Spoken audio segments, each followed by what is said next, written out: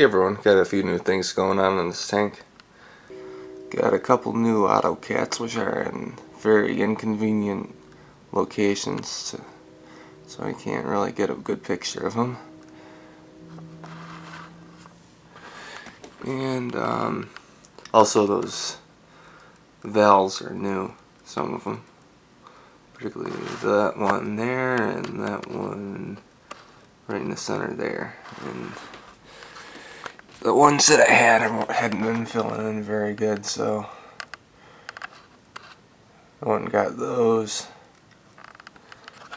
And that silly auto crypt is still looking like crap. I ended up, I don't know if it's gonna work, but I went and got some potassium gluconate tablets the other day. I stuck one right about there under the gravel. Oh, and there's one of my red cherry shrimp. I haven't been able to get any more of these guys. I haven't been in when I've gone into the pet store. And the rainbows are hungry even though I just fed them. And I wanted to ask you guys, has anybody ever had success breeding these guys? Because I've seen them like doing their little breeding dance all the time. Actually, I might have it here on camera. Where the hell did he go?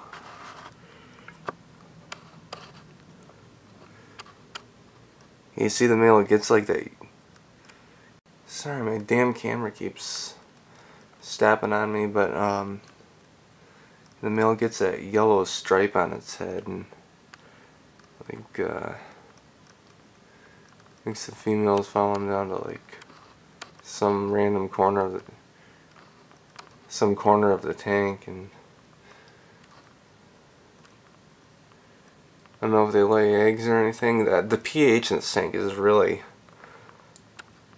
high, and I've heard that they need or they prefer low. I don't know if it's an absolute requirement for breeding. So if anybody knows that, it'd be cool to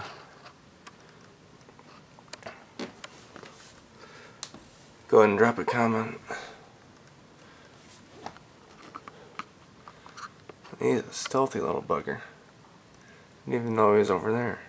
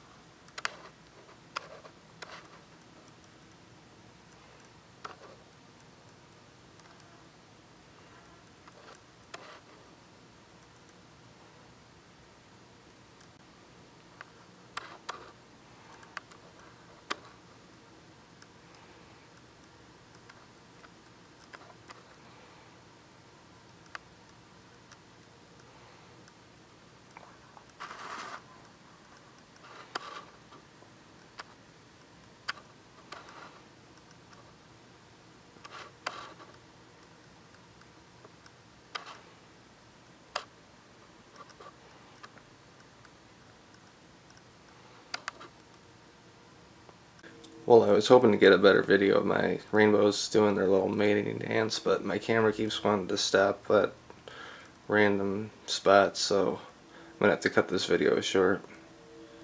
Probably need a new card. See you guys later.